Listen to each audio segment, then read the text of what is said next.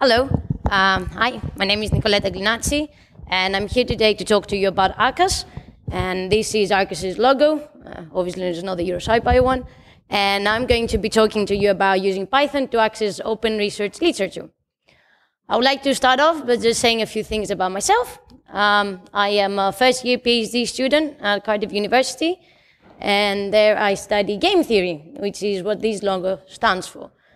I'm here today not only representing Cardiff University, but also the Software Sustainability Institute, which is an institute in the UK that tries to make sure that all researchers, such as myself, use reproducible and sustainable software in the UK region.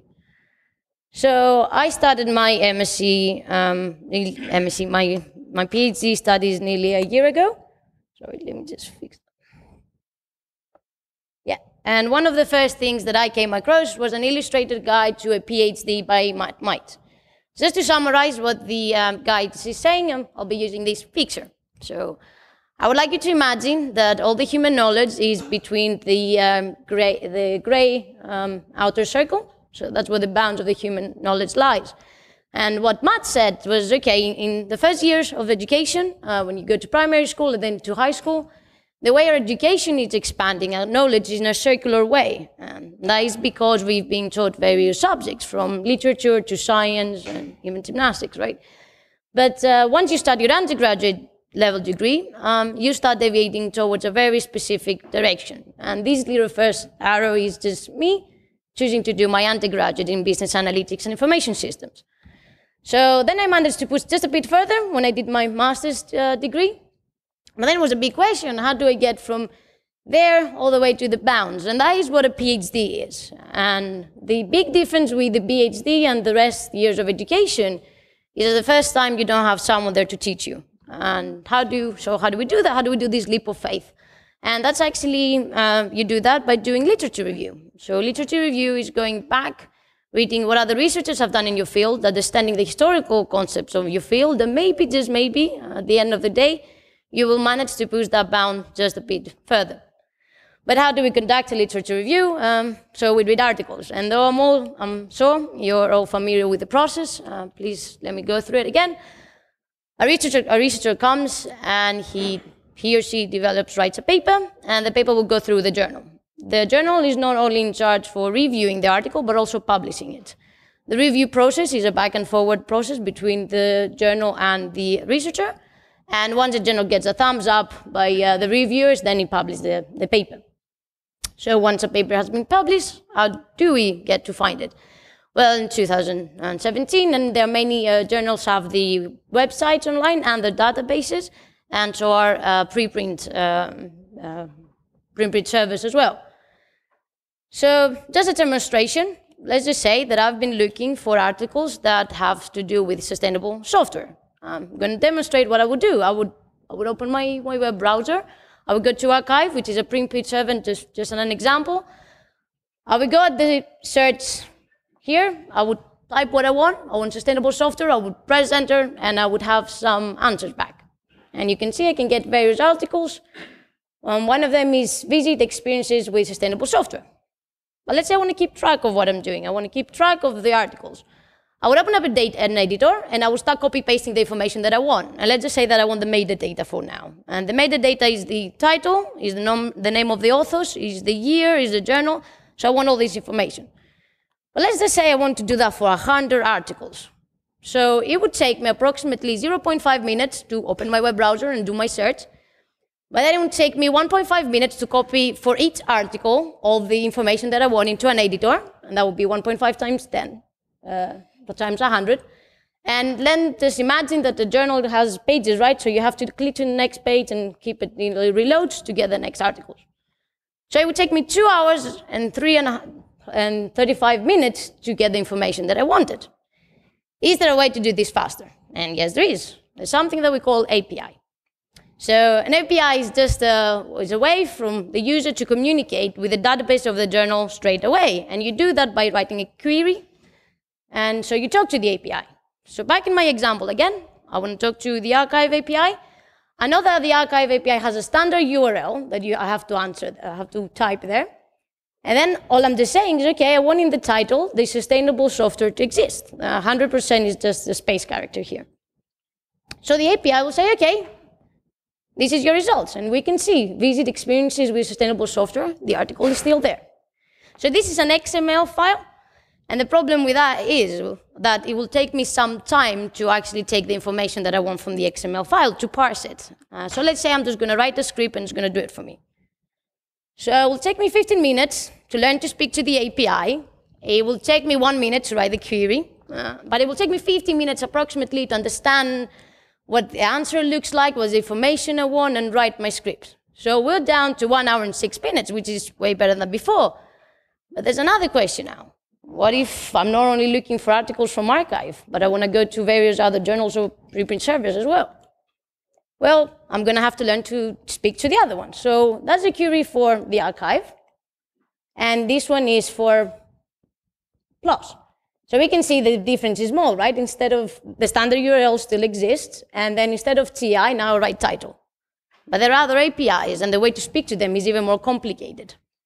But it's not just 3 APIs, right? It's more than 6. And it's not just the way you speak to them that is different, but it's also the answer you get back that is different. So that's the problem that I came across when I was conducting my literature review. And I thought, oh, what am I going to do now? And I decided to build a library for this.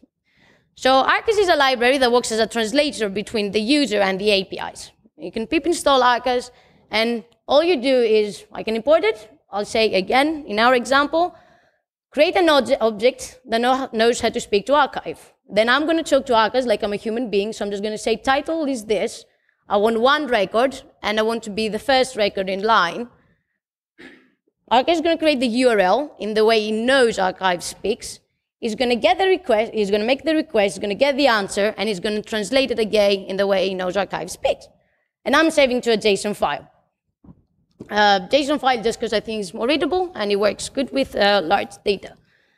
So here's the answer I'm getting. And once again, we can see the visit experiences with sustainable software is there. But what happens now if you want to speak to more? We said Arcas is a translator, right? So it's quite easy to speak to the other APIs. All I have to do is write a list with the APIs I want to create objects from.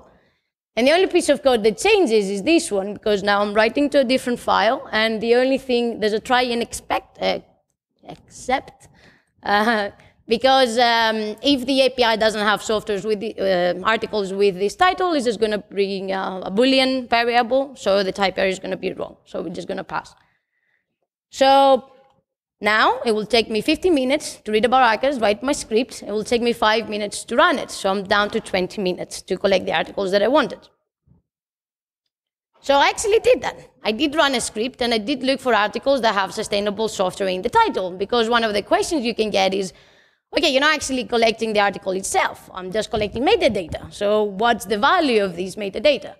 So here we can see that I collected 87 articles in total, and I created a time plot. Why? Because, well, thing is interesting. Now, you can see that the first article that I collected was in 2004, which is quite recent.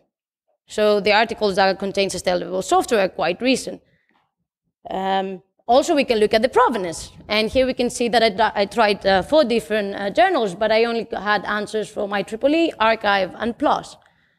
And another thing we can also do, which I find quite interesting, we can look at the co-authors' connections. So this plot doesn't really look really good, but it's actually really interesting because the circles are the authors that are in the data set that I collected. And if the 2 circles have a line between, it means that these 2 people wrote together. Why it's quite interesting here that we can see that some clusters exist, like this one and this one here. And also what's really interesting, we can see that this person is connecting to 2 clusters. So it would be nice to see who influenced who and how.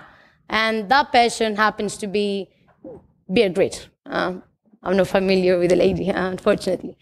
And going back to the workshops that we attended these days, things like Network X, all these, how we measure the degree centrality and all these things, or machine learning algorithms to categorize from the article or the abstract, all these methods could be applied to the data that you are collecting. Just to finish off, I would like to tell you a few things about how Arcas work. So its API is implemented in a folder itself, and it has the methods that let Arcas know how to speak to its API. If there are similar methods, they will be written in tools.py. And what is actually nice is really easy to contribute. So if you wanted just to implement an extra API, you would create a folder here, and you would make sure you test it. And just following best practice, of course, Arcas has a documentation, and you can find our line Arcas read the docs.io. Just finish off, Arcas also works as a command line tool. So here, again, in our example, I'm just saying, take the API archive with the title to be sustainable software, and I want you to return me one record. All information about Arcas and myself you can find here, and thank you very much.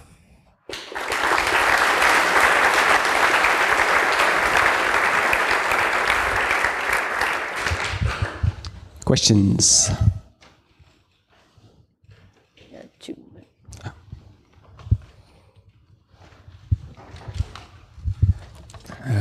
Thank you for the talk. What about Google Scholar? If I want to implement Google Scholar, comparing Google. Any API that you can include in the project? So yes, there are various APIs that there's an issue on Arcas with listing all the APIs. Google Scholar is one of them. Last time, which was nearly a year ago that I tried, there were some issues with Google Scholar that I couldn't get through, but it is on the issues. I'll be glad to take a look if I could implement.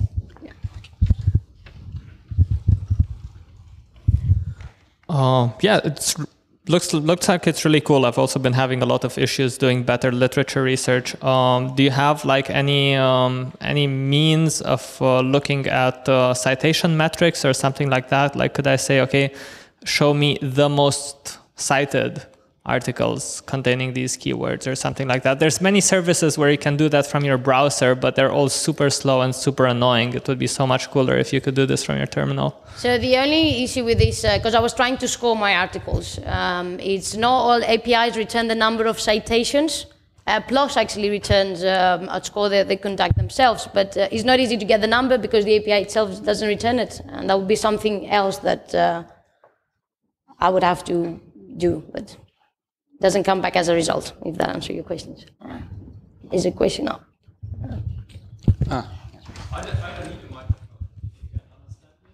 For the recording, it would help if you use the mic. Thanks. Hi, thank you very much for your nice talk. Just a quick question. I've been using throughout my degree program Mendeley.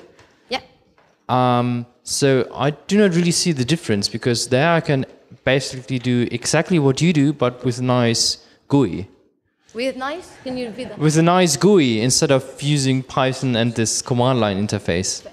So I use Mendeley to get my citations, but I didn't see how, I could be wrong. Mendeley does not return me the data in the format that I like, that I want to have like this big data set to collect, to then analyze my data set. And again, Mendeley, I have to find the article and then say, okay, Mendeley, here's an article, take it. With Arcas, I can just randomly look for a specific title and it just saves everything for me. Well, you can do that. You can search in Mendeley for sustainable software and just add everything to your library and export it to LaTeX, to your BibTeX file or whatever. It's a good argument. Can I just go software sustainable, save me 100 articles in my library? Yeah. I mean, some of these articles are obviously behind a paywall, but at least you got the meta information and then can have a look into. That'd be something to look at. Sorry. Thanks.